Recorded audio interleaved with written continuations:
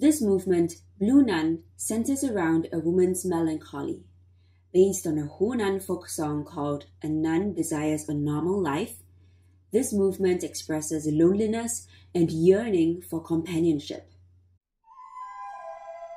At first hearing, there seem to be two separate melodies played by the right and left hand in dialogue with each other. However, both hands are playing similar tunes in which one part varies upon the other, like a decoration. The music sounds like a dialogue when it actually is a monologue. This musical illusion of a dialogue highlights the solitude of the Blue Nun.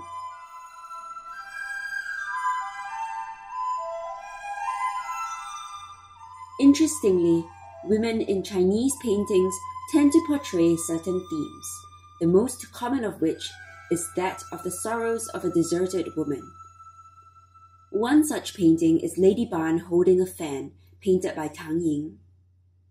Lady Ban was a consort of Han Dynasty Emperor Chengdi. Emperor Chengdi later took a liking to consort Zhao Feiyan, who slandered Lady Ban with witchcraft. Abandoned and forgotten, Lady Ban composed the poem Autumn Fan. In this poem, she compared herself to a fan that in summer would bring relief with a slight movement, but in autumn was discarded and stored in a box. In this painting, the melancholic expression of Lady Ban resembles the image of the Blue Nun in this movement.